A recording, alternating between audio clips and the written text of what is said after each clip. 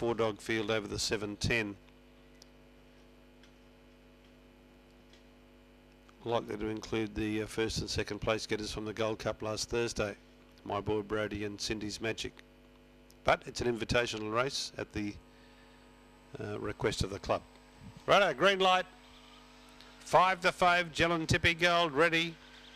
Racing, missed at the 5. Out fast there was Master Corsair, goes to the lead. Fabulous Cindy's down the outside, and wider out there came Ochre's Angel up to the first turn. Master Corsair whizzed away by about 3.